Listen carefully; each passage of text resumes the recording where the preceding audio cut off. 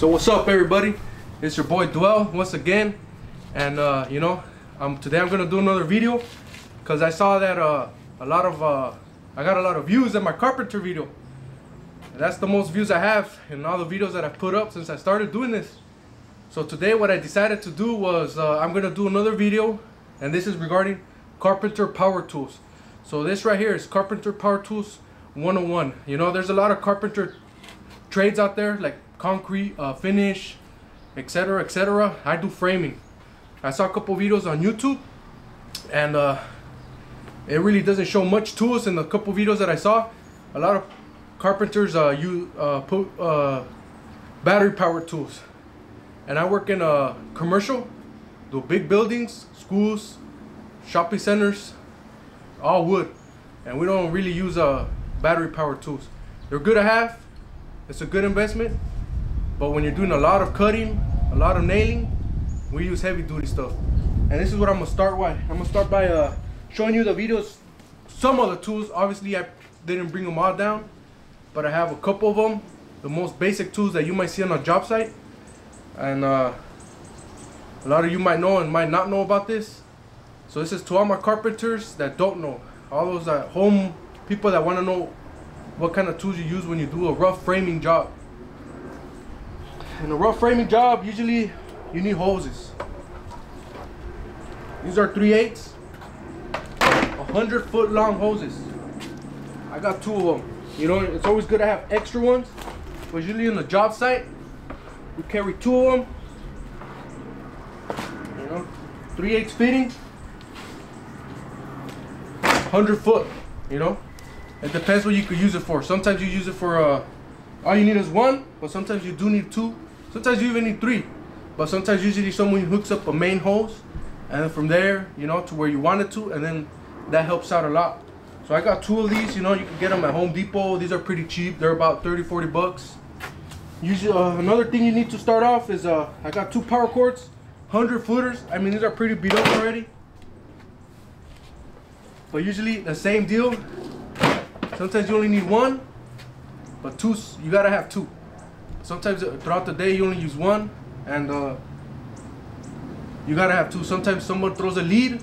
It could be your lead, it could be somebody else's lead, company's lead, and then you hook up from there. Where you're at, it could be up in the roof, and you hook up from there, and then you hook up yours. So sometimes you only need 1. Some people carry 50-footers. Usually we carry these 125 volt 20 amp cords for those big jobs. Got a bunch of etc tools. Maybe I'll talk to you right now about them. You know, usually on the job site you gotta carry, we do tend to use power cords. These are the most basic battery power tools we use. A drill and an impact. They come in handy. You can use them for so many things. As a rough framer, you know, mine are pretty beat up, but they made me money.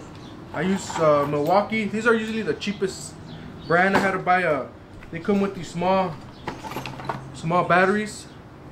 I had to invest and buy on these M18 rated lithium. They last longer, they're bigger. I bought 2 of them. But yeah, they're a good investment to have. Check it out. Yeah, so as a rough framer, you can use those. You gotta have a hole hog. I got this one, it's pretty beat up already, but you do drill holes, you know, for the anchors, for countersinks. This is a heavy duty one, very dangerous. You gotta be careful when you use this. Always think safety first. It could break your hand. So hole hog, it's pretty beat up already. It's a half inch hole hog. It's a pretty good tool. You can buy them used. You know, they're expensive, but you gotta take care of them. Sometimes companies supply, sometimes they don't. But a brand new one at Home Depot can go from anywhere from around 300 bucks, more or less. Could be higher, could be lower. Use it's rare, but you do use one. It's a rotor hammer. I got a Makita one. Like I said, pretty beat up. I've had my tools for a while now, but they made my money. You know, you use this usually to drill through concrete when you want to put some hold downs, when you want to put some anchors on the floor, some shots, you know, some temporary holes and you put your nails in there when you're holding up a wall or something. This tends to work. You drill for some tight ends when you're putting up a wall. You know, to hold it down, you drill through the concrete. Sometimes you don't shoot pins. So yeah, we do tend to use this different size roller hammer bits. That's a basic one, good to have when you're doing those framing jobs. You know, you gotta have one of those. I bought this Sawzall. It comes in handy. I keep it in my truck. It's called the Hacksaw. It's by Milwaukee too. It's a battery powered Sawzall. It comes in handy. Like I said, if you have it, you use it. But usually you use power tools with corded, because sometimes the battery dies. But it's a good investment too. I actually got the hookup on this. I didn't buy it, but I got the hookup on it and they gave it to me. Same deal, battery pack. Just hooked it on. Oh, battery's dead. Here's another one. And it's a Sawzall, you know. Good tool to have, good investment. Like I said, I got a bunch of random tools that you use for the carpentry job. So maybe I can do that in another video. Here's a saw, here's a tool everybody knows as a carpenter you need. I got my skill saw. This is one of the main tools you use in a carpentry job. I know a lot of carpenters use this, but in framing for sure, in rough framing, this is a main tool. This is the main tool you gotta have for your cuts. You know, a lot of people are bringing in powered, like I said, battery powered ones.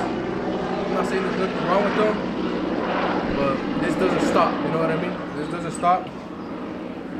Safety first. It's a skill saw. You can get them for like 300 bucks new. Even at the Swamis they sell them now, but that's on you if you want to take that risk. But this is a skill saw, 7 1/4 is it?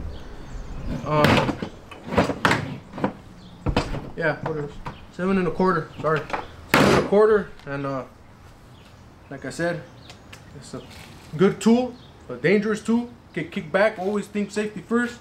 You know how to use one, don't use it. Make sure there's someone that knows how to use it around.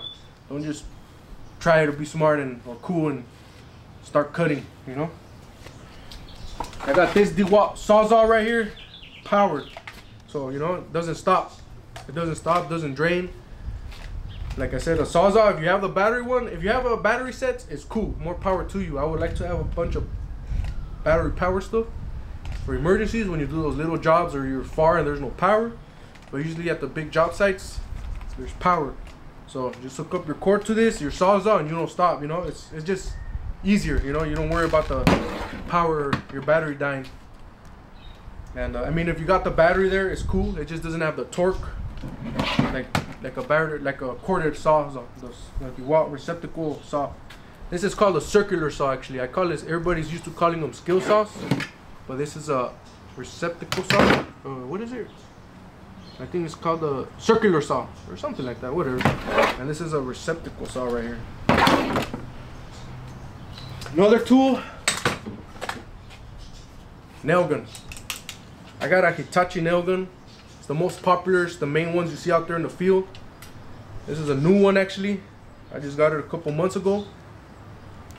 I liked it. I mean, I needed one already. The other one was already messing up. I have an extra one. But this is your shoots 3 1/4. I don't think it shoots 3 1/2. Yeah, 3 1/4. The 3 1/2 are there's another gun for it that shoots 3 1/2, but it shoots 3 1/2 nails. The 3 1/2 nails actually doesn't shoot those. It shoots 3 1/4. The 3 1/2 it doesn't really shoot them out. It's too the clip ain't really holds them in that good. But Hitachi nail gun, you know. One of the main tools you see out there in the field. Some top stuff right here. They have different guns. I mean, everybody has their opinions, their likes. This is what I have. I got a pass load. It's called a hardware gun. Positive placement gun. There's different names to it. This shoots up to 2 1/2, but it's for hardware. Like 835s, L2P4s. Some people call them Ticos. A lot of people, that's how they know them as. So it's basically an apprentice tool. Not really, but usually apprentices have these tools right here. An apprentice has to have it's sawzall, skill saw right here, some cords, some hoses, you know, when you're starting off, and one of these for sure when you're starting off. It's good, because that's what they put you to do, put hardware on. This is a pass load. It goes 400 bucks more or less, depends where you go, 350.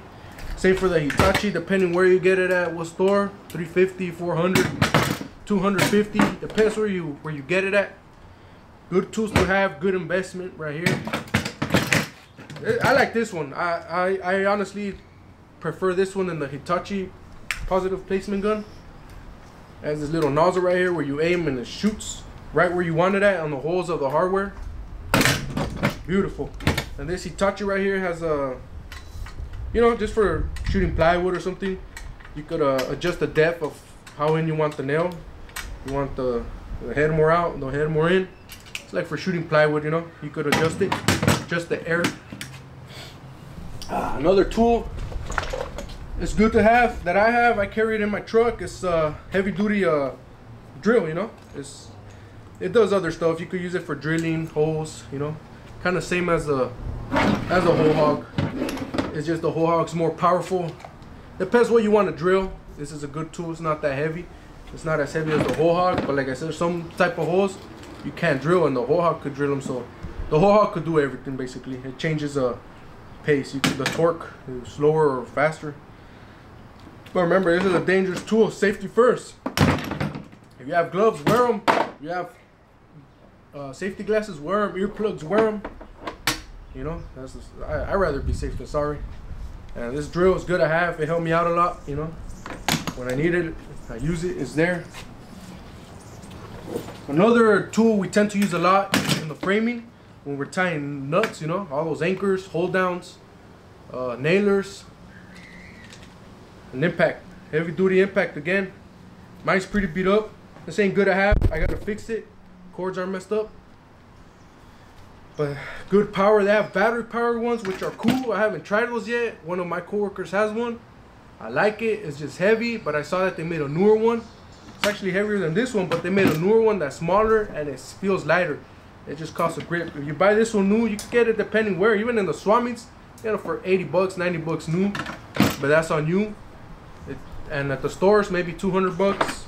I don't know the exact price for these. They have different brands. I have a Milwaukee. I tend to buy Milwaukee for the most part, because the majority of my tools are Milwaukee. They're good tools. They don't let me down. I got another tool you use right here. It's a grinder. This is one of the other tools you tend to carry and see a lot in the field. Depends what you're cutting. Sometimes you got to cut off nails. When you're installing hold downs, you got to chop them off. Anchors, chop them off. The all threads, chop them off. It's for many things, you know. Sometimes you got to help the concrete guys, or they messed up something and you got to cut it. So a grinder is one of the main tools too that you use. It's good to have. You never know when you're going to need it. And also I got a couple more tools right here, but like I said, I ain't gonna go too depth in that. That's extras. I'm just going over the power tools I have on me right now. I have some more in the truck, but these are the main tools you use.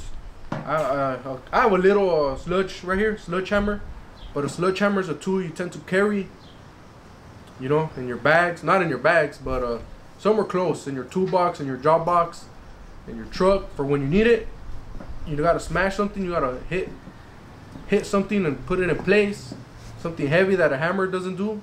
This does the job. So yeah, at a carpentry job, you know, this is what you tend to see, you know. I carry 2 cords. A lot of my coworkers carry 2 cords. Like I said, 125, 20 amp, 125 volts, 100 feet each. I got 2 3/8 hoses, 100 feet each. Like I said, you usually never know where you're gonna be at a job site. Sometimes you even need one more, and sometimes you don't. Sometimes you only use one, depending where you're at. The main tools, like I said, you use on a daily for sure. Your skill saw, you know, like safety first. Think about that. Usually the sawzall, you just use it when something is not where it's supposed to be, and you gotta cut it down and, you know, chop it up. So do some demo work on the wood. Something you gotta cut the nails off, whatever's, etc. Usually that's what you use it for. But when you're cutting, doing production, this skill saw's good, powered. You know, if you have a, like I said, a battery pack, it's good to have. Now they're making the big ones. I think it's Makita and DeWalt, and you put your batteries on it. Remember, this is a good skill saw right here. A roller hammer, you know, it's good to have. You have it, you need it, you use it typically on a framing job. You might not use it every day, depends on the job you're doing, but eventually you're gonna need it. A hole hog too, you might not use it every day, but there will be those days you use it, you know, to drill the holes you need for the nailers. When you're setting down plates, drilling those holes, countersinking. Same for this drill, depends what you're doing. Depends what you're doing. This is a good drill, it's not that heavy. A pass load for hardware. Like I said, anybody can use this. A journeyman uses it too sometimes. But technically, it's good to have, you know, if you're doing your own work. You never know, your foreman might tell you, hey, put some hardware. But usually apprentices are the ones that are doing all the hardware. But hey, anybody can use this. It's a good tool, good investment. I prefer this one, pass load, positive placement. A Hitachi nail gun, main tool for a rough framer right here. Dangerous, always keep, you know, a distance from a nail, because it'll get you. Sometimes they fly off, sometimes it goes through, kicks back, you hit a knot. The impact, like I said, when you're doing all those hold downs, all those anchors. So yeah, you know, I hope you guys liked it. Give me some comments, drop some comments, you know, take care, God bless, you know, God bless. It's a beautiful day. Like I said, I went through my videos today, which one has more views, and I saw that my 2-bag 101 had it, and then it's time to do another carpenter one. Drop some likes, some comments, let me know what you think, any questions. Like I said, I hope you guys like it. I got more tools that you gotta use, layout tools, measuring tools, etc.